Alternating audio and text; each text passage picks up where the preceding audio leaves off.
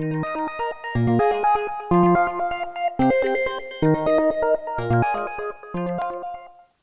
in this step-by-step troubleshooting video, I will show you how to check all the components on this Whirlpool extra large capacity dryer. Other model dryers are extremely similar. Now the first thing you're going to do is check to make sure there is 240 volts being supplied to the dryer. And I will now show you how to perform that test, which is located on the rear panel of the dryer. Now right here is the cable. Now looking at the power cord, each end is a 120 volt leg. So this is a hot wire coming in at 120. This wire here is another hot one coming in at 120. And this thin one in the middle is your ground wire. You're going to want to do an AC voltage measurement. Set your meter for a 250 volt or 1000 volt range, AC volts. And you're going to want to measure between that screw and make sure you have 240 volts. If you have 240 volts across those two, then you're going to want to probe from each end to the center.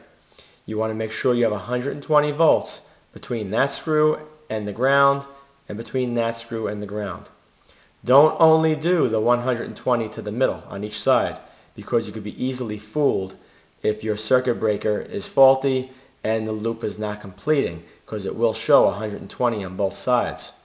So to verify that everything is working, you have to have 240 volts between these two outer screws and 120 between that screw and the ground and 120 between that screw and the ground. And I'll show you quickly. It's very simple. Alright, my meter is set to the 1000 volt range and I have it for AC volts. I'm now going to touch the outer two together.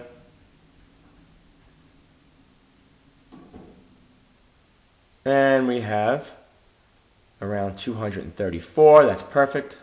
And then you want to check from the outer to the middle. Should be around 120. And from the outer of this one to the middle. Alright, so you just ruled out your power supply as a problem. Now there's always a chance that the circuit breaker in the panel has a very high resistance connection or a corroded connection between the clip on the circuit breaker and the bus bar on the panel. And as a result of that, once the heating element comes on, which is a heavy load, and the motor, if that connection is weak, this 240 volts that you just saw a minute ago may drop way down. That could be a potential problem. So what you should also do is take that voltage reading, and you'll have that 235, 240, and then push the start button and make sure the voltage still stays fairly high when the load comes on. If you're having a problem that your dryer is not working and then you go to push the button and then you see this voltage drop, that is a sign you may want to go check out your circuit breaker. Now you would turn off the power to the circuit breaker panel using your main disconnect. Once the power has been disconnected from that panel, you can then remove the breaker, inspect the clip on the breaker, make sure it's not arced and burned or heavily corroded, and also take a look at the spot on the bus bar that the clip on the circuit breaker attaches to, because over time that can develop a lot of corrosion or arcing, and then that will cause you not to have the voltage you need when you go to turn the dryer on. I've seen that many times with hot water heaters, and I've also seen it with dryers. So that's another thing you could check out. If this all tests okay, the next thing we're going to do, we're going to take all the screws off along the top here to access this entire panel. And we're also going to remove all the screws along the back panel that you see here, all the way across, around and down. And we're going to take this whole back panel off. But before you do that, make sure you disconnect power to the dryer. Alright, I removed the upper panel behind the controls, and in this case it was nothing more than a 1/4 inch nut driver. Now that the panel's removed, we can see the timer control, and you can see the motor for the timer control. It's bolted onto the back. And on the other side, there is the start button. Now I'm going to remove the lower panel to access the whole compartment here. So let me do that, and we will come back. Alright, now as you can see, the rear panel of the dryer has been removed. We now have full access to all the components located in the rear compartment. What I'm going to do now is point out each of the components, what they are, and then we will perform a few tests. The heating elements are located right inside this compartment here. This compartment is easily removed from the upper portion. Air is drawn in from the bottom, and as it's drawn in, due to the blower motor, which is located in that compartment over there, that blower motor is spinning fast, and it's sucking the air that's inside the drum and bringing it outside of your house through your ductwork. So as this is sucking on this side, the negative pressure inside your dryer is drawing in air which flows past the heating element. That heated air is then drawn into the dryer. Now, in addition to all this, you have a thermal cutoff which is located right here. This is a safety switch. What will happen in the event that there's some sort of a fire or excessive heat, this will trip due to the excessive temperatures, and this particular one here is not resettable. It is one-time use only. If it fails, you throw it out and you replace it. You do not want to bypass it. If you bypass it and there's a failure here with the heating element or the high temperature thermostat down here, if that becomes faulty, then you're going to have a serious problem because you have no further protection because you bypassed it. So you do not want to bypass this cutoff right here. Located over here at the bottom is an operating temperature thermostat, which we will test coming up. And that white strip you see screwed into that metal housing over there is a thermal fuse. If the temperature rises to a level that's too high, what will happen, it's another safety feature, it will open up the circuit and then the dryer will no longer operate. Now before testing these components right here, what I'd like to do first is go up to the top and take a look at the timer control and show you the start button and also test both of them. So let's check that out first. Alright, we are now in the upper compartment and we're going to take a look at the start switch. It's very possible that your dryer is not going to start because you could have a faulty start switch. So it's very simple to check. You're going to take a continuity tester, it could be a light or a buzzer, or it could be a digital multimeter like you see here. You're going to put it on a continuity setting or a continuity alarm setting or a low ohms range, the lowest that you have. Once you do that, you take one probe, connect it to one side of the switch, and you take the other probe and connect it to the opposite side of the switch. And then, once that's connected, reach around and push the button, and hopefully you get a continuity alarm. Alright, now if you don't have the alarm, you're going to see a low ohms range, so I'll just put mine to 0. I'll put mine to 200, the 200 ohm range. Alright, right now that's showing an open circuit. When I push the button, you will see ohms, 0.4.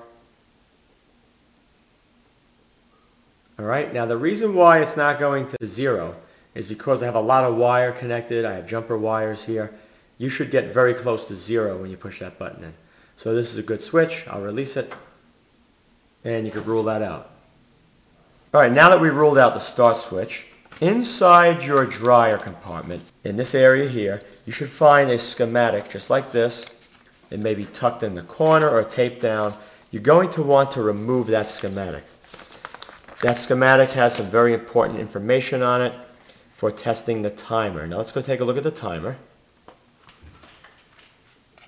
That's the time control unit. Now over here on the back part is your timer motor. This is what allows the dial to slowly rotate through each one of the cycles and eventually stops the drying process. If your dryer works but it does not move, it stays in the same spot all the time, it just keeps running, 9 out of 10 times you're going to have a faulty timer motor. And you could try checking it with your digital multimeter. And what you're going to do is there's 2 wires coming off of the timer motor.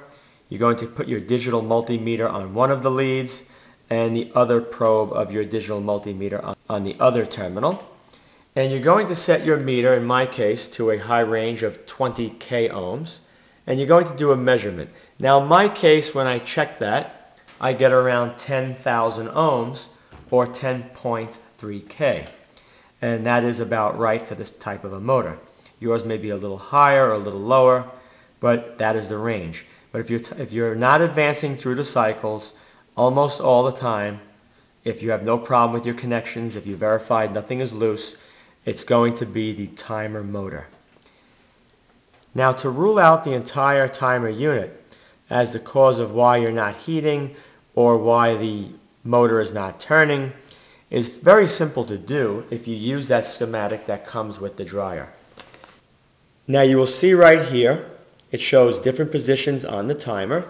Auto with regular with high heat, auto low heat, it says cool down air. And then along the top you're going to see it says TM-WB. Now if you look at the back of the timer control, each one of those terminals on the back of the timer will be marked. So when you look at the back of the timer, you're going to look for a terminal that says TM. Then you're going to look for another one that says WB. So if you're going to test between the TM and the WB terminals on the back of the timer, and you set the heat to auto, regular, or high heat, what you should discover when you do a continuity test between those two wires is that it is an open circuit, which it states right here. The open box is open circuit. Now if you set it for timed regular or high heat, you should find out that the connection between those two wires is now closed. So the continuity alarm should be beeping.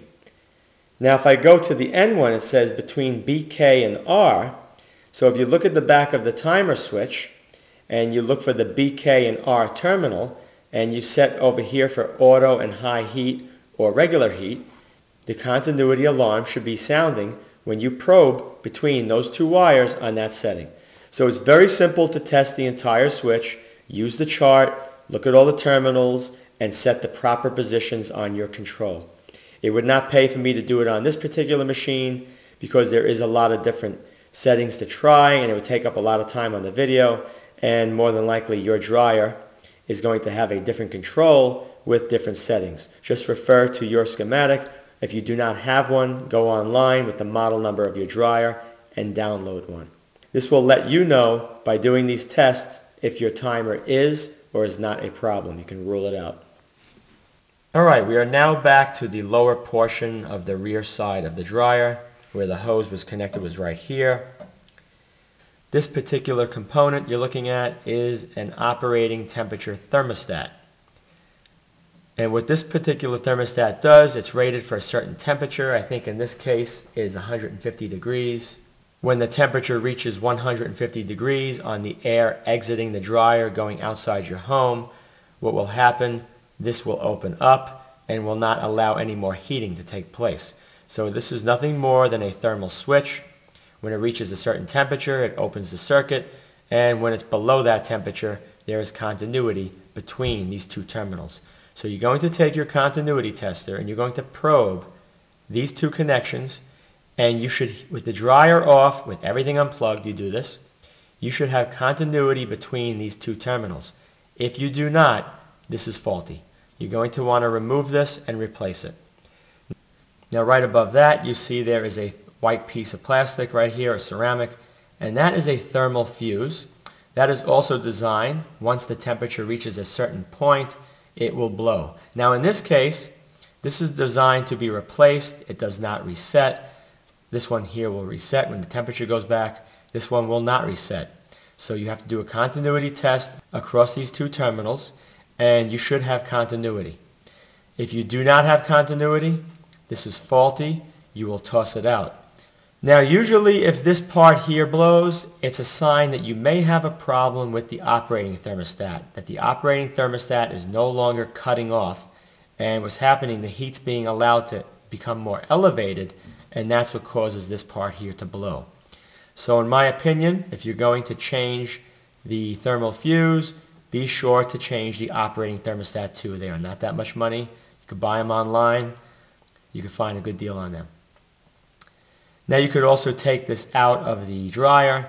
You could put a heat gun on it or a hair dryer very close to the other side. If I remove this, there'll be a metal disc on the opposite side.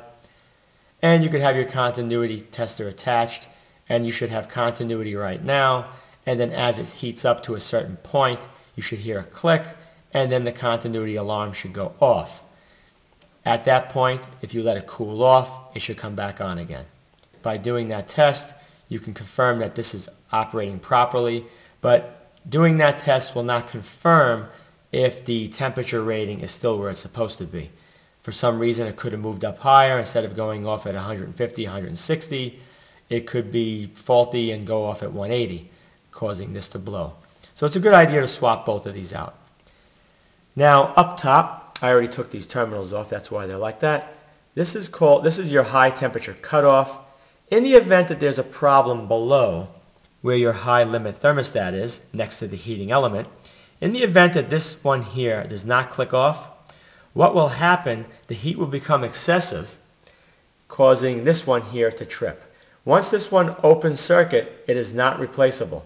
Now this one was replaced with one that has a reset button. You could push this in and it will pop the disc back in the other direction. But the other ones that you test have a metal disc that will pop in and out, and when this one does trip, it is a one-time use device and you have to throw it away and replace it. Now, if this particular one fails, it's possible it's just from excessive use, and nothing lasts forever. I mean, constant heat over years and years of time may affect the value at which this thermal cutoff will trip. Or, another possible scenario, the high limit thermostat you see here, located next to the heating element, could be faulty, and by this not opening up the circuit to turn off the heating element, it will cause the cutoff switch to go open circuit, and then you'll have to replace it. So once again, if you're going to replace this, also replace the high limit thermostat you see here. I'll just probe these right here just to show you quickly how this works. I'll take one of my alligator clips, clip it onto here, and I'll take the other one and take the red one, attach it to the top one. And as you can see, it's very low resistance. That's a good thing. Each one of the components I just mentioned must do what you see here. When you connect the alligator clip to it, it should come on. That indicates the circuit's closed and current will flow through. So just verify all those are good. Now I'm going to remove the screw from here and the screw from here, and then we're going to grab the bottom, pull it outward and down to expose the heating element assembly, and I'll show you how to test that.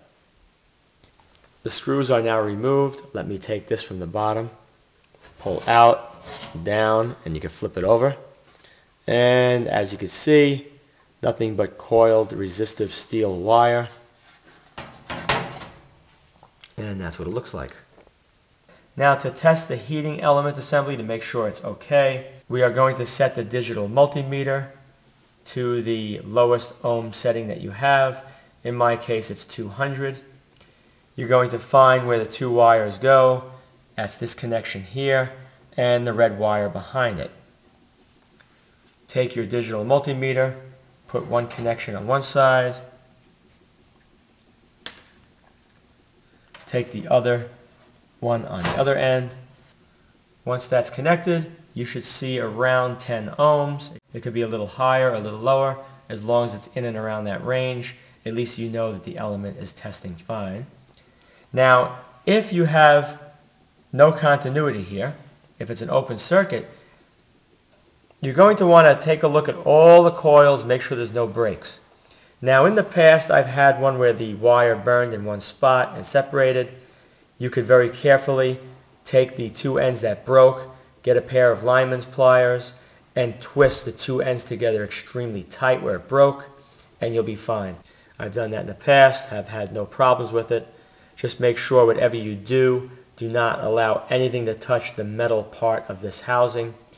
Everything is being held up by these ceramic posts.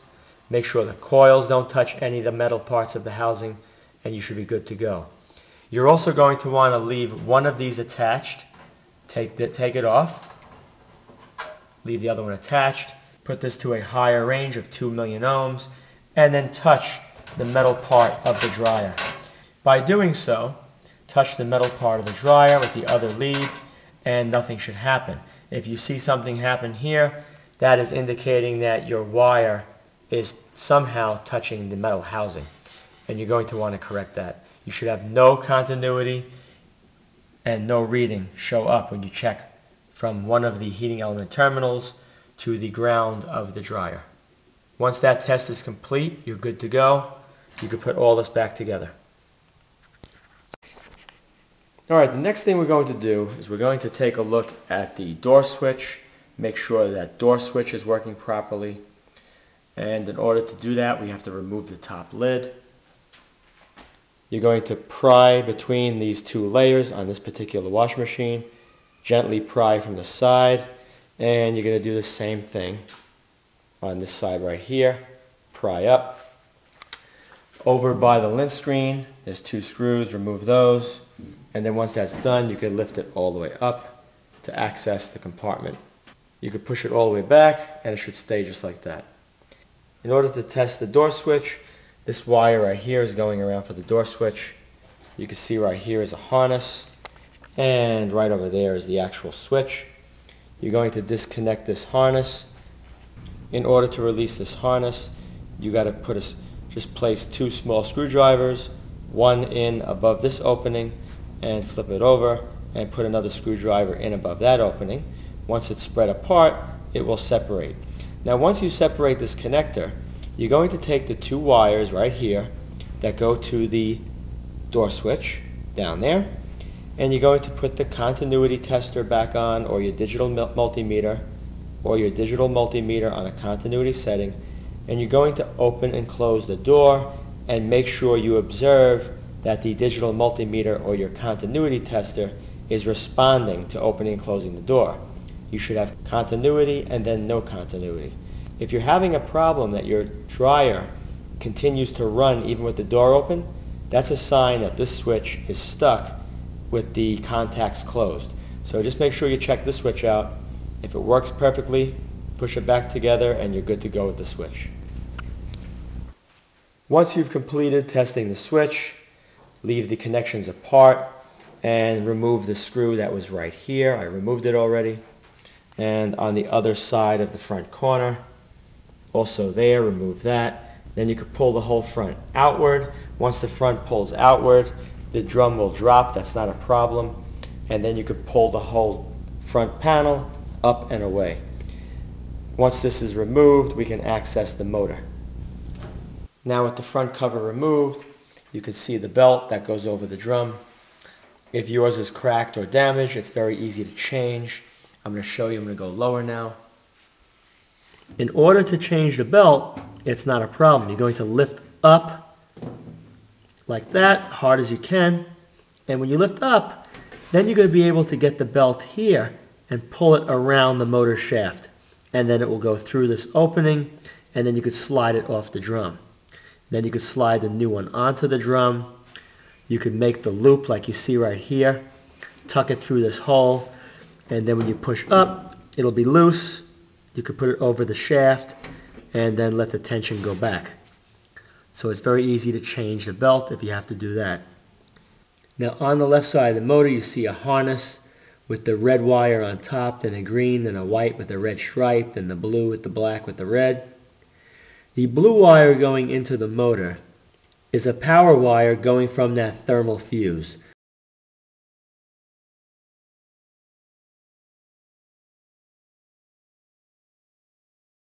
So we can work on the motor is I'm going to lift this up, take the belt off the pulley, push it through the hole like that, and as you can see,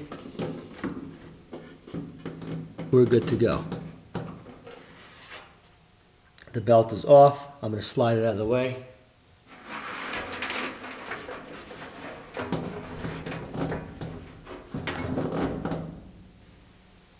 Alright, you can see the drum has now been removed.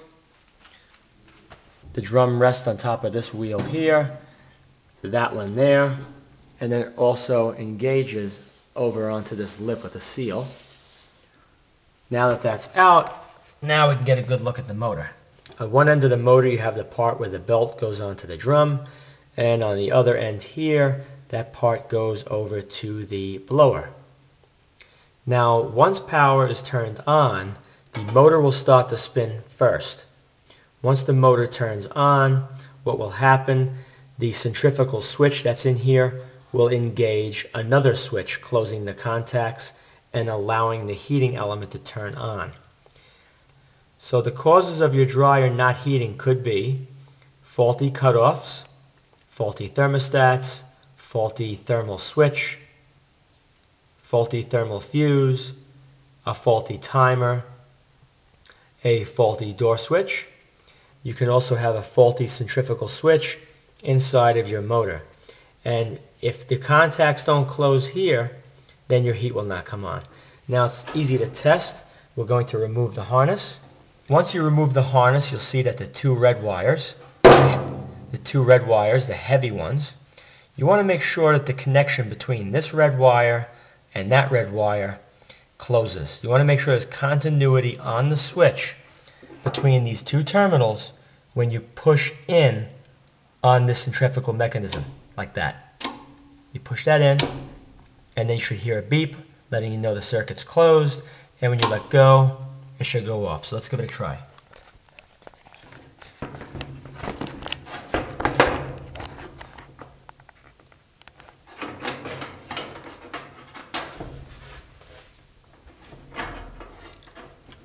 Put one on the bottom, one on top, and we push the switch. That's how you test it. At least you know when the motor starts spinning that the centrifugal switch is engaging and closing the circuit, allowing the heat to come on. So you could rule out the switch as being a problem if you have no heat. Now, after you check to make sure the centrifugal switch works, the last thing you can do is check the windings in the motor, make sure everything looks fine, that they're not burned. But you're going to have to do a resistance test. You could put your meter on a low ohms range. I have mine set for 200 ohms. You're going to check each set of windings. Now, the main winding, according to the schematic, is the blue wire here in the harness and the white, and that measurement should be between 2 and 4 ohms. And the same applies for the start winding, which is the blue and the black wire. So what you would do, this is the second and third terminal up. You would check between the second and third terminal with your digital multimeter. Make sure you get that reading, or close to it. And then you would check between the blue and the white. So you check between the third one up and then the third one down from the top. And make sure you have a good reading there between 2 and 4 ohms also. You're also going to want to check between the blue wire, which is the third one up, and the ground of the machine on a very high ohms range of around 2 megs. What that does is ensure that there's no connection between your windings and the ground. If these tests all pass, then you could rule out your motor, put this all back together, and that is it. I hope you found this video very helpful. Please rate it a thumbs up, subscribe, and post links to this video on other websites and blogs. Thank you very much for watching.